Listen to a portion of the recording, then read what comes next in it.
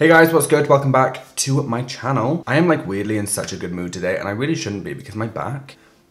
So last night I was lying on the floor and Elliot was like, let me stand on your back, let me crack your back. I was like, no. And he was like, no, come on, like I know how to do it properly, I'll do it properly. I was like, dude, I'm scared you're gonna stand on my neck and kill me. That is how much I don't trust the fact that you know how to do it properly. But he did it and it clicked and I was like, I've woken up this morning with like the biggest pain in the top of my spine. So Elliot, if you have ruined my life, I will ruin yours. Love you, mean it. Anyway, for today's video, I'm bringing you Sailor Realness, this maritime garment, and also a full video of second impressions. So all too often when I do first impressions, I always say I'm gonna try products again, just to like test them out. And I do occasionally do it, but what I mostly do is reuse the products for Instagram videos, which maybe isn't as helpful to you guys who are like strictly watching me here and not over on Instagram, which if you don't, why? Yeah, so I've got a few products here. It's not exactly a full face, but it's like, it's a good selection of makeup products that I have only tried once. So whether that be at first impressions and I didn't like it, or first impressions and I did like it, but I've just never fucking used it again. This isn't a products I hate. This isn't giving products I hate a second chance. This is literally just products that I have used only the once, that I have been meaning to try again and just never have. So if that, Jesus, this is gonna be an issue. Ow. If that sounds like something you guys are interested in, definitely keep watching. Please give this video a thumbs up if you enjoy it. And of course, subscribe to my channel. I'm telling you right now, I am not doing a crazy eye. In my last couple of videos, I have done cut creases, gradient liners. So I am keeping it simple, which means I'm probably gonna start out with skin, I think. Let's do skin. All right then, so my skincare is all done. I do it before every single video. Look at this fucking glowing skin, motherfucker. If you guys want a skincare routine, let me know. I do get asked occasionally. My skin, and I'm not gonna brag, my skin is pretty fucking smooth. The one comment I get about my makeup in real life, which is wonderful, like it warms my cold, dying heart, is that people always say they can't get over how nice my skin looks in real life, which is, as a makeup artist, as a makeup enthusiast, as a human being, is one of the nicest compliments for me I could ever receive. My skin has a lot of color, has a lot of discoloration. I have red patches and minimal scarring from... I'll just wait for the hovercraft outside to finish its fucking business. Are we done? I have really minor minimal scarring from acne, spots, whatever it is, from when I was younger, which is not like the reason I have a beard, but the beard helps. But aside from the discoloration and minimal scarring, I do have smooth skin. If you can hear noises, they're still building that fucking supermarket downstairs. So you were just gonna have to bear with it the same as I am. I apologize, it is not my supermarket, I'm not building it. I want it there, so I shouldn't really complain, but also it's in my nature to complain, so. Yeah, my skin for the most part is relatively smooth. It has been a journey and a half. It has literally been like a Horcrux search. I've had to fucking destroy them all to get rid of my bad skin. Where was I going with this? Skincare routine. If you guys want a skincare routine, let me know. Let's get started with today's fucking agenda, shall we? So for primer, I'm going in with the Veil Mineral Primer from Hourglass. I used this once in a video where Michael Finch picked all of my makeup. I was like, pick all my makeup, I'll literally do whatever you want me to do. And he gave me this because he hates it and he thought he'd fuck me over. I ended up really liking this. I don't know if it's gonna be the same today. At the time when I first... What do you want? No. At the time when I first used this, I really liked it. I thought I was gonna hate it because he did, but I realized that it dried in the tube and just exploded. Been here before. Normally someone fetches me a towel. Oh, that's my maritime garment ruined. Anyway, I'm gonna take a little bit of this. Can't remember what this does. I think it's like a smoothing primer, but I remember I liked it because I texted him and I was like, yo. Love the primer, thank you so much. I think it's a little bit like Professional from Benefit, but not as disgusting. So it's not like drying, but it's not hydrating in any kind of a way, which at the time I thought was gonna be an issue, but again, I ended up liking it, so fuck you, Michael. Just kidding, I love that dog so much. For foundation, I'm going in with the Stay Naked from Urban Decay. This one, I don't recall using this any other time other than when I did a video Oh my god, that was it. I did a first impressions on this and the concealer when it came out, and my microphone was off for the whole entire thing. I was filming another video, I think I was filming like a palette review or something. And so I did the palette review and then I filmed this review and my mic was off for all of it, so I didn't end up posting it. I'm pretty sure I remember saying I didn't like this, but I liked the concealer, which I'm gonna use in a minute. And I'm also pretty sure I haven't used either since. I think because it pissed me off, I was like, back of the shelf. Don't want to talk to you again. So I'm going to go in with the shade 20NN, which is neutral. I don't know. So I'm sticking that on my Morphe sponge. One of the reasons I like trying products, like if I'm not too sure about them, I like trying them a second time, is because I honestly think that a lot of stuff is circumstantial. My skin has changed a lot in the last, I'd say 12 months, a lot in the last 2 years, but like even still in the last 12 months it's changed. And I think everything, like I said, is situational. It's dependent on primers and how you set it, how you apply it, what concealer you use. Like there's so much that goes into it. I don't think it's simply a case of use a product, don't like it, never use it again, which is why I like doing the like second chance videos like this, like the products I hate, those kind of videos, just because sometimes, like the other day I did the Pat McGrath foundation, you do kind of change your mind or you use it in a different way with different products and you kind of realize that maybe you do like it. And then of course there are other products that you realize you really fucking don't, and they deserve nothing more than to go in the trash or to be given to a friend. Okay, so case in point, I know for a fucking fact this foundation did not look like this the first time I used it. It looks good. It looks good. I like it. As always, if you guys have tried these products, let me know your thoughts. One of my favorite things is hearing what other people think about products, whether I like them or hate them. So let me know down below. Okay, so the foundation is all on. I am really liking it, to be honest. I think a lot more than the first time I tried it, which is a good thing. It's a little dry over here. I don't know if that's the primer or my skin or the foundation, but it's something. And to be honest, I don't think it's my skin because I exfoliated literally fucking yesterday. It's not my favorite foundation. Like I'm not gonna sit here and be like, oh my god. It's nice. It's not the worst foundation I've ever tried by a fucking mile. It's a nice foundation. I would use it again. Would I purchase it? Probably not. For concealer then, like I just said, I'm going in with the Stay Naked concealer from Urban Decay. This is the shade 20CP, which I don't think is their lightest. I think this might be my exact skin tone, sure. I think they do maybe 1 or 2 lighter ones. So again, sponge. I think this is a video of thoughts and trying to remember things. I'm pretty sure I liked this concealer more than the foundation. So I'm pretty sure I like this concealer, just period. Do you know what? I think I did. I think I did like it, because I fucking like it now. I think I'm going to do everything on like a would I use it, would I buy it kind of thing. So the foundation I've already done. The primer, would I use it again? Yes, probably. Would I buy it? Probably not, just because I do prefer primers like Guerlain and Charlotte Tilbury that have more hydrating qualities, and that does smooth my skin and make my skin look and feel nice. It is a mineral primer, so there's a little bit of a dryness to it, which I think might be this whole dry situation over here. The concealer, would I use again? Fuck yes, I really like it. Would I buy it? Yes, I would. I'm kind of annoyed at myself for not using it more because it's a really, really nice concealer. There's minimal creasing, but that happens with me with pretty much every single concealer I use. Creasing to me is never one of those things that I'm like, this concealer's trash, because it's just my fucking skin. It's like, it's my fault. Like if you put a liquid into a crack, it's gonna fucking settle in the crack, you know what I mean? Also, if your concealer's creasing, set it, put some eyeshadow over it, and move the fuck on. That is the thing I get asked, I feel like the most, is like, how do I stop concealer creasing? I was literally in a shop the other day and so we just got talking about what I do for work, and she was like, oh my god, how do you stop concealer creasing? Like, I've tried everything. I was like, bitch, when I find out, I will come back in and let you know, because as of right now, we're in the same boat, girl. We are the 2 humans on Noah's Ark struggling to figure out how to set our damn concealer so it doesn't crease. So for a little bit of powder, I'm taking the Charlotte Tilbury Magic Powder. This stuff is basically like the La Mer powder, which is this one right here. So this is the powder from La Mer. This stuff is unreal. It's a little bit pricey. I think it's 70, maybe 75, something like that. I did actually buy this a long time ago now, maybe like a year ago, 2 years ago. It is so good, and I would repurchase this because it's beautiful. It's stunning for events or like real life makeup. This stuff is great. It has like a light, I think it's like pearls or something in there, and it has like a light reflection. So it makes the skin look so fresh and dewy even when you've got like a shitload of makeup on. This stuff is similar. I think it's about the same price. I think this is 60. I'm pretty sure. But this basically, it works the same. So it says soft focusing, light diffusing, loose powder. And then if you want a drugstore alternative, another powder which I actually really like is the pressed powder from Milani. It's the glow one. It's in the drawer. I'm not gonna go get it because I'm a lazy bitch. It's just a pressed version of these two. I'm pretty sure when I use this, I said basically what I've just said. But I think I did say I preferred the La Mer powder to this one. I think this is a beautiful powder from what I remember. But for me, like nothing beats the La Mer powder. I think it's fucking superior. Also, this smells a bit like an old couch. So that's great. I'm gonna take a tiny little bit on this Japanesque brush, hit the high points of my face.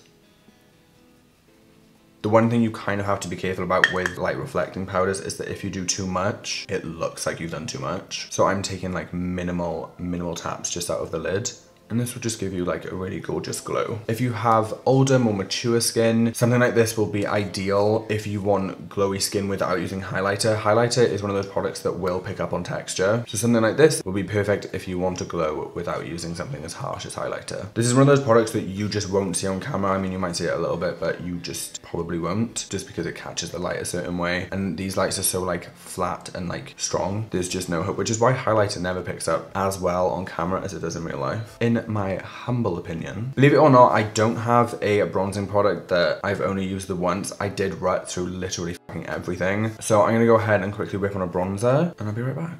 Okay, so contour and bronzer done. For contour, I use the Charlotte Tilbury Film Star Bronze and Glow Duo. And bronzer is the Beach Bronzer from Urban Decay in the shade Bronzed. These two are just always on my desk. They're two products that I know, two products that I love. So yeah, I literally use them all the fucking time. For highlight number one, I'm taking this one from NARS. This is Albatross. Just from looking at this in the pan, I think this was the first impressions video, I'm pretty sure. I don't think I liked it. I haven't gone back and checked, but it just looks like one of those highlighters that I probably don't like. But I'm gonna go in just with my ABH A23, start patting that on. So if you guys are new here, maybe you aren't aware of my thoughts when it comes to highlighters. I like something obnoxiously bright. I like to be obnoxiously highlighted at all times. So highlighters like this don't really butter my croissant. This kind of reminds me of the Morphe highlighter, like they're dull, which is like fine if you don't like a really intense highlighted look. Again, something like mature skin, this would be great just because it's like a glow from within kind of glow. It's not anything crazy, but to me this just looks like my skin when I put foundation on. It has that same kind of like skincare underneath foundation glow. There's nothing like crazy about it. It just looks like fresh skin. So yeah, I think this one's still a little bit of a miss for me. But then I also have the Brain Freeze palette from JSC. Have I even ever fucking used this? I must have. Did I?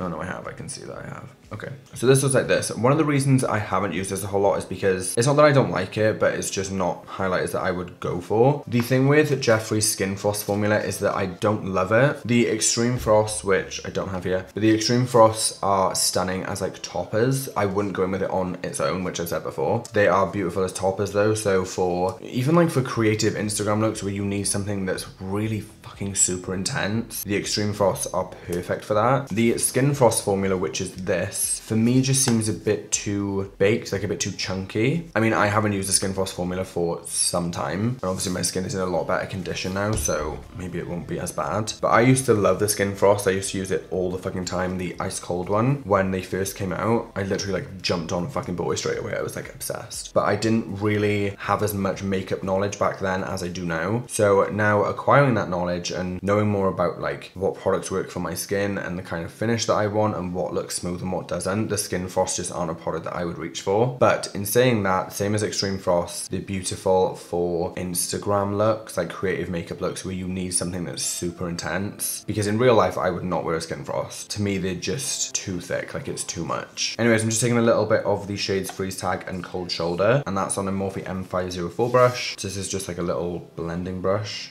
And this, I just kind of like to just tap on. I don't swipe highlighters really. Like that's beautiful, and I'm sure it's picking up really nicely on camera, and in photos I'm sure it would look fine, but this is not for me and my skin a real life highlighter. It's not something that I would like wear to an event, but it is something I would wear on my lid or my inner corner, just because obviously there's not as much texture around my eyes as there is on my cheeks. So I hope that makes sense. There's such a massive difference between products that work on camera and the way you do makeup for camera as opposed to doing it for like real life situations. For me anyway, like I was talking to Elliot about this last night. We were sat in his and he was like really fucking close to my face. He was like, your makeup is seamless, like it is literal perfection. And I was like, bitch, I don't fucking know how because this is like film makeup. This is what I do for camera. So for me, I go in with stuff a little bit heavier. I'll do like my cheap products a little bit heavier because the lights kind of like blow everything out a lot. For photographs, it just picks up a lot nicer. So this kind of makeup that I do on YouTube and Instagram is an event makeup, which by the way, if you guys want to see an event makeup video, like how I make makeup last, my favorite products, exactly how much I go in with, let me know because that's a video I've wanted to film for a while, so I will do that. But they are two very different things, for me at least. I mean, I see some people in real life sporting what I consider to be film makeup, but that is none of my business. Okay, so you can see that is stunning, but again, not a real life highlighter. Would I use this again? Absolutely. It is part of my collection for a reason. To be honest, those two shades that I just used would probably be the only ones I would use. Possibly the other ones for like lid colors, but again, I have eyeshadows that do a better job. But yeah, that is that on that. I also don't have a blush for today's video, so I'm just going in with this, which I've been obsessed with recently. This is the Free Lover Cheek palette from NARS, and I go in with a mix of the shades Luster and Final Cut, and then like if I feel like it, a little bit of the shade Crave, but this is like really kind of rosy, so I try and avoid that, but maybe do a little bit.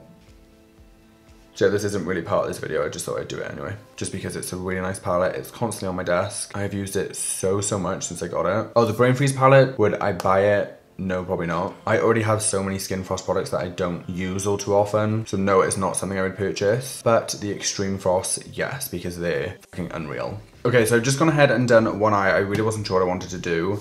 Super quick, super simple. And for that, I'm taking the Conspiracy palette from Jeffree Star Cosmetics in collaboration with Shane Dawson. This I did a review video on, same as the Mini Controversy palette and the lip gloss and wherever else they brought out, and I just haven't used this since. I said I was going to give it another go because I really liked it, and I just haven't. So this right here is what the palette looks like. I'm sure you guys have seen it before. I said at the time I reviewed this is not my favorite palette from JSC. The color story is not something that I would usually gravitate towards. I think the palette itself is beautiful, and of course JSC, just good eyeshadows. Just gonna head and prime my eye a little bit. I just took some Shape Tape from Tarte, which I haven't done for a while. So I'm taking this Corner Pastel Mint shade, and this is the shade What's the Tea. I am not a huge fan of pastel eyeshadows, but I thought I would just kind of give it a go, really. Do something different for a change. I see people all the time, like even some of my friends, like Rayleigh for example, she does like a pastel, like one color on the eye and she looks fucking so beautiful. I do it and I just look weird. I don't get it. I'm just kind of packing that all. I really don't like pastel colors. This isn't my favorite eye look, but I did this side and I was like, okay, great, I have to do the other one. When it comes to eyeshadow, I like depth. But, you know, this is fine. So I'm just going in with that, not too carefully, just swirling my brush around. This eye look literally took like 3 minutes, as you can probably tell. So I'm just like winging that up a little bit. Then I'm going to take the shade Not a Fact, which is probably my favourite shade in this palette. And I'm kind of starting by stamping that just on my outer corner, almost to create liner. So I'm going to drag it out a little bit. So I do really like this palette and I really like Jeffree Star eyeshadow formula. I feel like I haven't used this palette a ton just because the shades in it just aren't shades that I usually go for. Would I use it again? Yes. Just because I think some of the shades in particular are stunning. Would I buy it? I don't think so, just because again, for the simple fact that they're not colors that I use. I would weirdly be more inclined to buy the Mini Controversy just because the blues and the purple, not so much the purple, but the blues especially are colors that I love. I'm just taking the smaller end of that brush.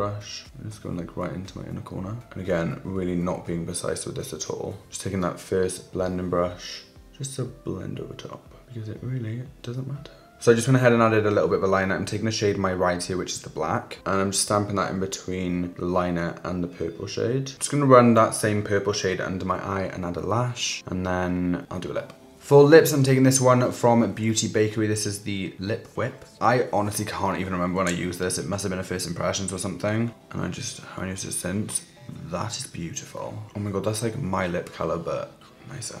I'm not doing a defined lip, I'm literally just putting it in the middle and kind of like blending it out. I think when it comes to lip products is probably the thing I slide on the most, just because I do have my favorites. And so they're the ones I'll always use, whereas like a bronzer or a highlighter, I'll kind of like switch up and be like, oh, let's try this one. Lips, I just know what I like. But yeah, that's cute. And then from NYX, I have this Filler Instinct Plumping Lip Polish. I think these are relatively new, so I must have used this recently. I know I haven't used it more than once though. It's just going in the center. These are super, super glittery, which is kind of ideal for Instagram photos because it picks up. Cute, just like a simple colour lip, nothing too defined, nothing too crazy. The Beauty Bakery one, I feel like I probably would use again just because the colour's so nice. Like I said, it's like my lip colour, but a little bit better. The formula is not my favourite, so I don't know if it's one that I would like go out of my way to buy. There's better formulas out there. The Filler Instinct from NYX, I probably would purchase again because it's so glittery and beautiful. And also, it makes your lips fat, so. Lastly to set, I have the Makeup Fixer Spray from Ofra. I remember not really liking this. Again, I can't remember when I tried it. It was fucking ages ago. But I remember the spray on it is like really intense. I prefer like a light mist. Also, it smells like a fucking man. Like it smells like deodorant, which is to me not ideal. It's like a smack in the face. Yeah, I think the Ofra setting spray for me is still a little bit of a miss. It's just so intense and I just smell like a dude, which I mean isn't a massive problem because I am a dude, but it's just not what I want like a full face of makeup smelling of, to be honest. So yeah, this one's a little bit of a, like would I use it again? No. Would I buy it? No. Okay guys, so that brings us to the end of today's video. This is the final look. As always, I would love to hear your thoughts on any of these products if you have tried them, what you think. And if there are any products that I've used in the past that I've said I will try again that you're waiting to hear from me on, definitely let me know because I know there's a few because I do it all the fucking time. So yeah, let me know because I can film this type of video again if you guys enjoyed it. Speaking of, if you did, please give it a thumbs up for me. Subscribe to my channel. Don't know what the fuck that was. Thank you guys so much for watching. As always, I love you and I'll hopefully see you in my next video. Bye guys.